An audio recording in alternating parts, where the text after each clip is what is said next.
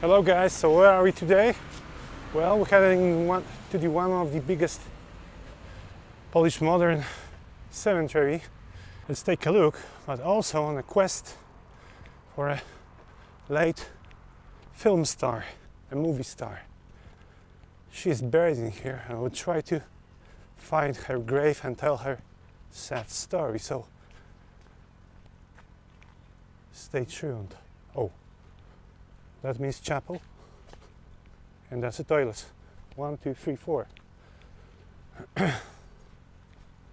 So this is a quarter of some famed people from Poland from the early 80s and early 90s. So let's take a look what we have in here.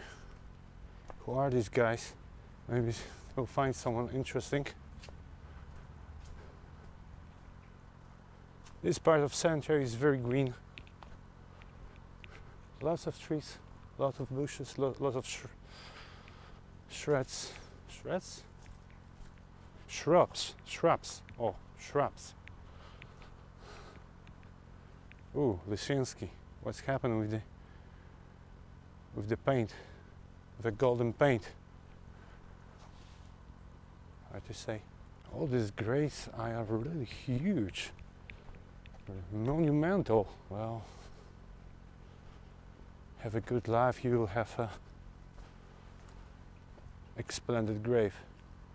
Who is this guy? He's probably a priest or a monk. What a cheerful guy. Zbigniew Szymborski. Looks like a singer or something. Or a waiter. Sorry, I don't know, who are you? Maria Wilhelmsson. Nordic surname. Piątas, Polish surname. Regina Jarosz. Jarosz means vegetarian. Ooh, Ciołek Poniatowskich. The family of Ciołek Poniatowski. I think that's a family of Polish king or something. The last Polish king was called Poniatowski and got coat of arms Ciołek, so maybe that's a family of a Polish king.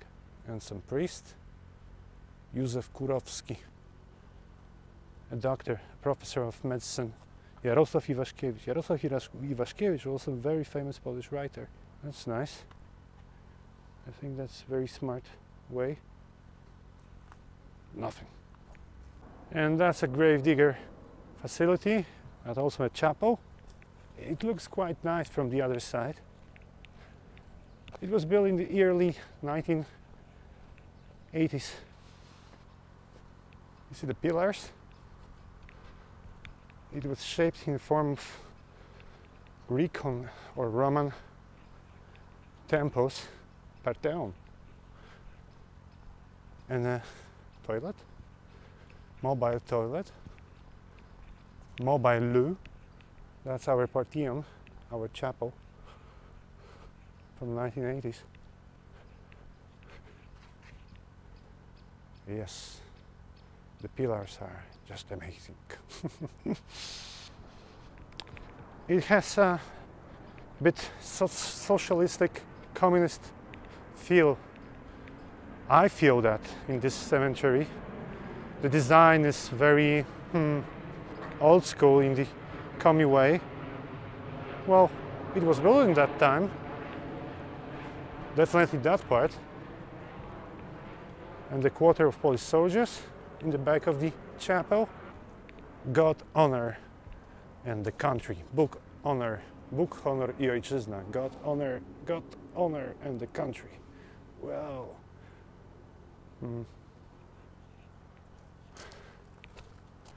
And typical graves. What does it mean, the sign, if you ask? It means Poland fight. It was designed during the Second World War in Polish occupied Warsaw. Polish occupied Warsaw. German occupied Warsaw. Polish occupied Warsaw, no. Tadeusz Motyliński. And he even fought in the Warsaw Uprising. We'll talk about Warsaw Uprising soon. Cool. Really cool.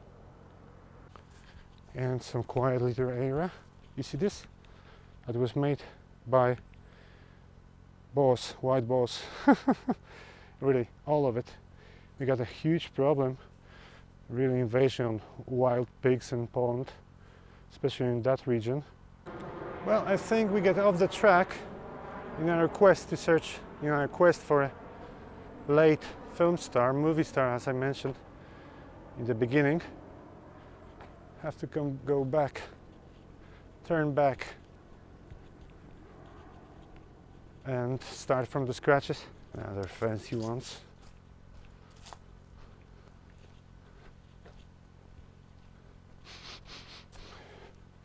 It smells really nice in here, like in the real forest. Don't be afraid to go to the cemeteries. Just visit them. It's really cool. That caught my eye. Whoa, Mral. What a surname. What a fantastic surname. Mral. No idea what does it mean and what's the origin of that. Lucina, Lucy. Vinikaitis. Vinikaitis. It's super Lithuanian surname. And that's also interesting. Guzman, like a Southern American or Spanish. There is a very famous Mexican terrorist and drug dealer called Guzman. Joaquin Guzman. He was famous because he escaped 2 times from American prisons. 2 times. And in a very spectacular way. Choroszczucha. Super same name. Choroszczucha. It makes me laugh. I don't know why, but the best surname in that cemetery for sure. I guarantee you that. Lost. Victor Lost. Adam Demjanjuk. Looks like he's Paul, but the surname, it was a good story about John Demjanjuk, American Ukrainian who was working in the concentration camps or death camps during the wartime, and he was accused from killing thousands of Jews, something. John Demjanjuk, but not this guy, but you know, the surname. We're just talking about the surnames. Okay guys, we are definitely lost. We're sure. This is like a labyrinth. In case of robbery, do not leave your luggage unattended on a grave. At Majski, we find the guy with the same surname in the other cemeteries we visited before. Believe me, this is like a nightmare. A real maze. Jesus. But you know, find her. That's it. Teresa Iżewska. Yes, that's the movie star we were looking for. So who is Teresa Iżewska? Who was Teresa Iżewska? Well, a famous movie star from the 50s and 60s. She played in the very famed Polish movie called Kanał or Channel. But it means more like, namely it was supposed to mean sewers or sewage system. Sewage system in Warsaw, underground sewage system in Warsaw, which is huge. The movie was about the Warsaw Uprising in 1944. And she played a main protagonist, main female role in that movie. She was very beautiful. But lately, sadly forgotten, and she finished her life probably in disdain a bit. Some say that Teresa was a drunkard, and some say she committed suicide in 1982. She was about 60 in the time of her death. So remember her. She was nominated for an international European award called BAFTA for that role in Kanał sewage movie. What about Warsaw Uprising? As I mentioned, 200,000 people died.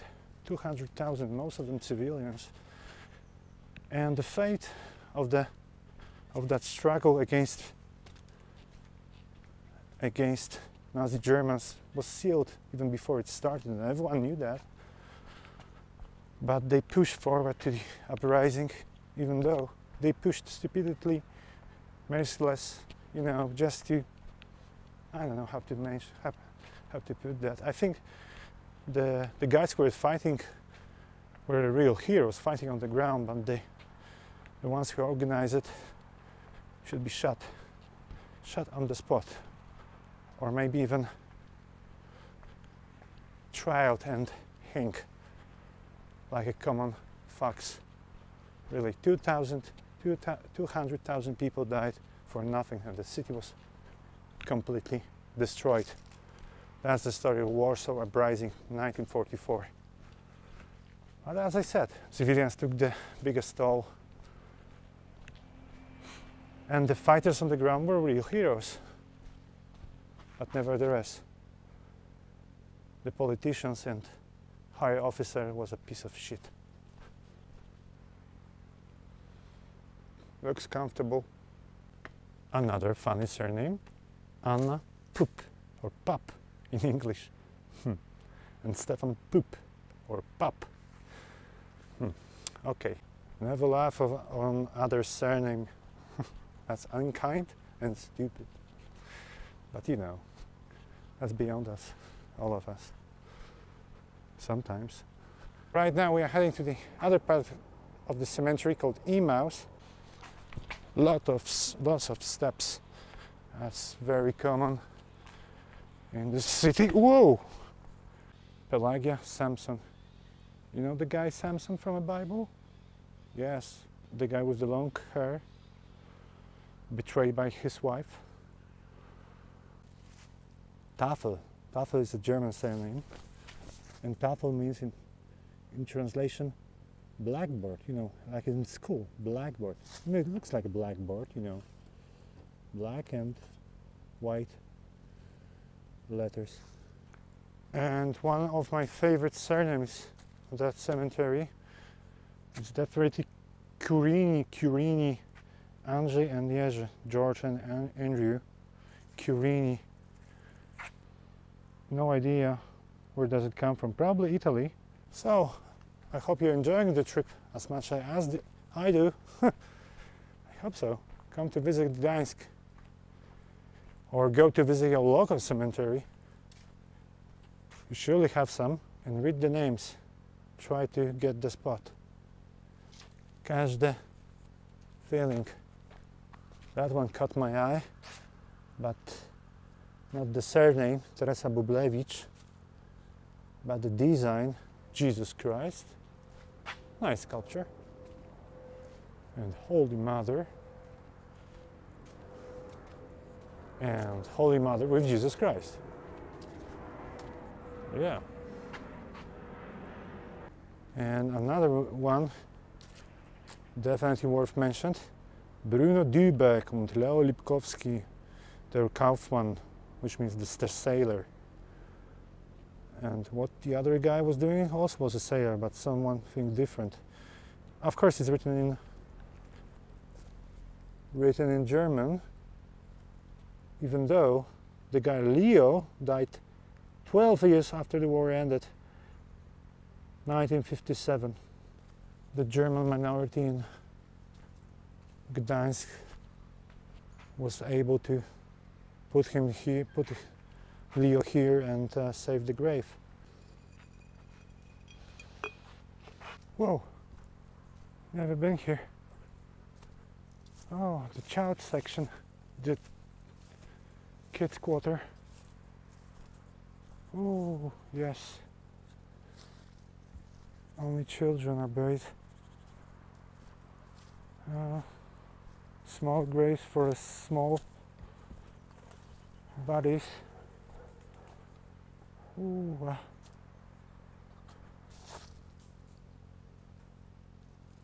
That one looks cool, if you can say that. Wiesio Strzelecki. Another most probably German. Schatzschneider. No, Schatzschneider. Erwin Schatzschneider. Young Erwin lived only a year. And Wojtuś. Wojtuś is a Polish form of the name Adalbert. But they probably choose to put a Polish version of it, Adalbert. This is wife and husband, Anastasia Richard and Paul Richard. Also Paul died after the war. He was very old. Touching. So everything ends with a dump. That's the allegory of our life. A dump.